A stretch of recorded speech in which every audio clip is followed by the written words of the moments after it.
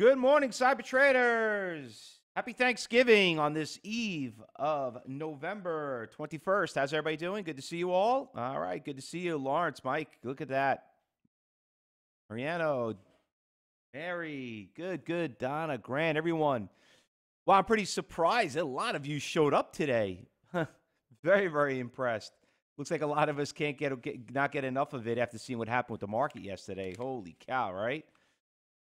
Had a nice little crash in the market, but I think we're gonna make a little bit of comeback today. So I guess you know what's great about more than anything coming and trading in a day like today is that you get the experience of what to expect of what it's like to trade on certain holidays, what to from the experience. Been doing it for so long, and for some of you now are starting to come here year after year, and some of you are new beginners and don't understand what's going on. You got to know when to put good money on good times and bad times. So that's where that all comes about. So you got to be a little careful when it comes to that. So let's go out there and see what's happening in the market. First of all, we know the Dow took a big hit yesterday. Let me tell you, I was getting phone calls from people. Want to hear a funny story? My wife went to get her hair done yesterday, and her hairdresser, which, by the way, I told you this a while ago, these hairdressers do make a lot of money. So he's like freaking out that he owned basically the worst stocks of them all. He owned Amazon, he owned Facebook, he owned Nvidia, he owned, what else did he own? Basically the worst of the worst, right? And it's so funny. Everybody, like I mentioned earlier in the chat room, you think like you have to trade $100 stocks to think you make money. I'm like, yeah, okay, no problem. Yeah, how is I haven't looked at it in a long time, but did you see Netflix? Holy cow, NFLX. Let me bring that up here. Netflix at a high about 420. Look where it ended up. It's at 250. I mean, at a hell of a run since 2016. Literally up about 300 points. But you know what? But the funny part is when you talk to everybody, what happens, PCG, it has a good one, Garth. But what's funny is that when you talk to them, everybody's a little bit more depressed about, they still made money. I mean, don't get me wrong, everyone still made money, but they were counting their chickens before they hatched. So instead of having a dozen eggs, they only got about 3 eggs. All right. So, but they didn't lose all the eggs, but they still got something. They didn't realize they were going to do that well, but it just, listen, that's what everything's all about. And one thing I always tell everybody is that the problem why people have issues of not controlling profits, and this is one of my flaws, that I am a very hardcore day trader. And the problem with being a day trader, you are too conservative. You're just too scared to you just like sleeping at night. You like enjoying life. You don't want, and people don't realize it until now. Like now they start realizing, like, man, maybe I should be a day trader. But I'm bringing that up because now people are starting to realize that swing traders did do a lot better than day traders. But when they start getting into markets like what's happening recently, they're flipping out and they're like, man, I wish I should have been a day trader. Because remember, to be a good swing trader and to be a good options trader, you have to be a good day trader first. Ken says, could be worse. You know what, Ken? It's still not over. Remember, you're doing it for the rest of your life, so people don't realize how worse it can get. So true. I love day trading for Mary Beth. Wayne says, cash is great position to be in when smoke clears. And that is true. That is true.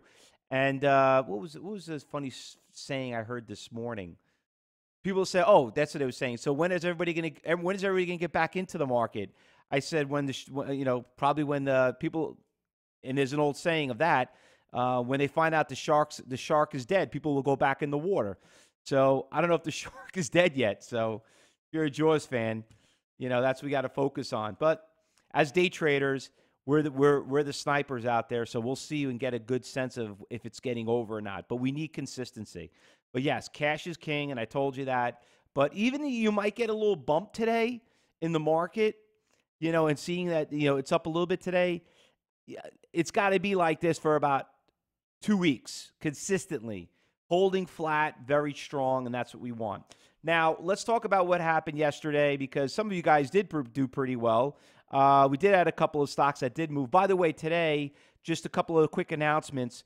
We did have the workshop going on today. Josh is going to do it on Monday. Listen, we were talking about shorts. Remember being a trader here, you get workshops, and that's where you'd be spending and should be focusing most of your time. But we're going to do it on Monday because I think it's going to be a really bad market. I don't think you're not going to see too much. And also, 12 o'clock today, I'm going to be doing an open house again. We do it every week. So, like I said, if you're around, come out there and support CTU. And what else did I miss? I think, and the Black Friday deal, guys. A lot of good Black Friday deals. I don't understand. Everyone got all upset because we had the banner up on top. They said it was taken away from the visual. Well, listen, we'll have it up. You're going to get an email. It's right on the website. Let me just bring it up. I think it's on our website. It should be on our website. ctu.co. Let me just bring that up. And, this should be a pop-up banner that will come up in a few seconds. By the way, I hope you guys have been enjoying the new website, the new CTU website. We changed the whole thing. And another big thing that I want to share with all of you too, guys, is that we are in the process of rebuilding the whole portal page. So for everybody here, we would like your feedback. I know we got a lot of compliments and complaints about it, but there it is. There's the browser deal, Black Friday deal. So it comes up after 15 seconds. So for everybody here that wants to help us out, we're going to redo the whole portal page. We're going to make it so much easier and friendly. We already got a couple of layouts. If you guys want to help us vote on it, your feedback is always appreciative. All right, so let's get back to see what's happening. As of yesterday, there was a couple of nice little stocks that did make some big moves. I mean, NVDA, NVIDIA, we're not a fan of that, but, because it's expensive, but that had a great rally yesterday. It went from 34 to 54. AMD, every single one of them going down the list. As much as the market got crushed, these stocks got crushed really bad, but they did come back. Micron, all in the same industry. We talked about them all yesterday. They're all in the same market. The problem that you're seeing now is they're basically hovering at the highs of yesterday. Yesterday, everything did exactly like the cyber clock tells you. They made all their big runs from 9:30 to 11, and they backed off. Day was pretty much over. I was pretty much done by 10 o'clock in the morning. And then now they're basically hovering right around there. A lot of people made money there. I need to go through the list, but overall, Square too. I know. They all did it. Square too. Down to 56, went at 63. Now I'm not a fan of any of these stocks. In a way of this is like second protocol. First protocol that we always focus on is what's in the big percentage gainers and losers, and follow the money. But when you get markets like yesterday, which by the way, it doesn't happen every day. If the market would trade like what it did yesterday, let me tell you something, guys, we would kill it, and I think CTU will get so much attention because people are always panicking, with so much volatility. But at the end of the day, that doesn't happen. It happens maybe once every few weeks. Well, it's been happening just recently a little bit more than usual due to the Fed rates. But I know what some of you guys just mentioned earlier, but we'll see what happens to the Fed rate next month. Hopefully they'll tone it down a little bit. But a couple of stocks we're going to go through. I know some of you guys are already talking about it, but the ABI was one of them this morning on the watch list that we did have. Let me fix my time frame in here. But this one was one of the stocks I did find this morning. I thought this is probably the only one that's really probably moving that I was a fan of. It's not up a lot. If you came here around 8:30, you should have got in around 340, 345. So you're doing pretty good. I like this stock a lot because it was a $100 stock a long time ago. Some of you remember it. We did trade it here. And let me just fix this time frame in here. But some of you remember back in July, the stock went from 2 to 14. So we know the stock is a lot of fun. So this could be our sleeper for the day. Remember, we only need one. And some of you are new traders and you say, hey, Fausto, what the hell does that one share mean? Let me just tell you what one share means.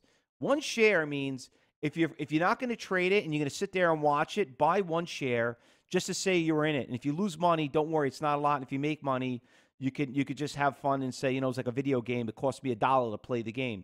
But you gotta learn how to trade. So, if you feel like you're chasing whatever, just get into position, enjoy the glory, and just look at that as the fee to play a video game. Let's call it that. But this one so far is probably our favorite one, our best one's doing well. I thought something was going to happen. I said that early this morning. I says, you know what? We're not finding any. It's not looking like a really good pre-market. We might have to find something. Wait for the market opens up. But so far, we got a pretty good couple of them. AMD, another one. So we got the NBEV, ABIL. AMD is making a little bit of a move. It's got some good pre-market trading. I don't know if this one's still moving. QD. This one gapped up pretty nicely right now, 10%.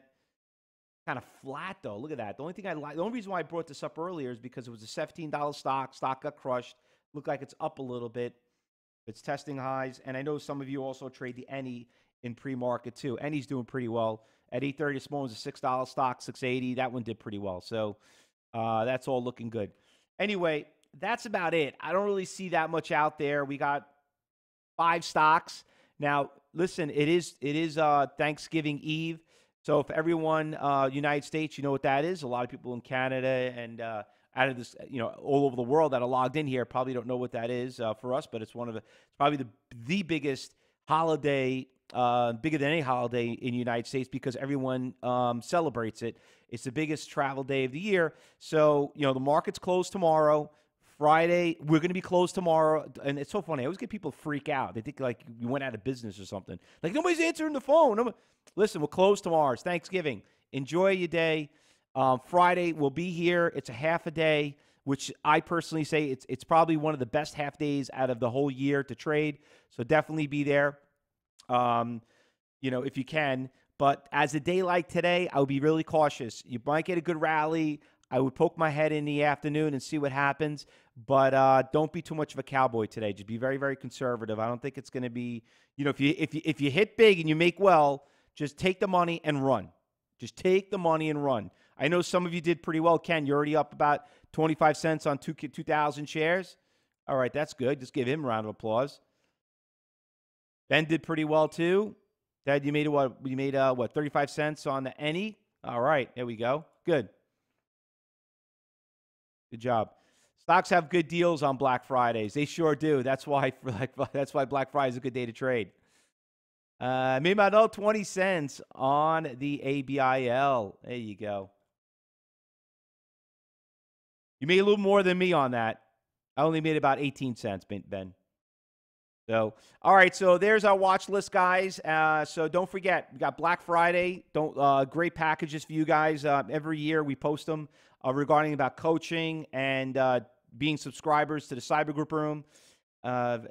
We also, remember, we're moving the workshop for today to Monday, and I'm going to be doing a 12 p.m.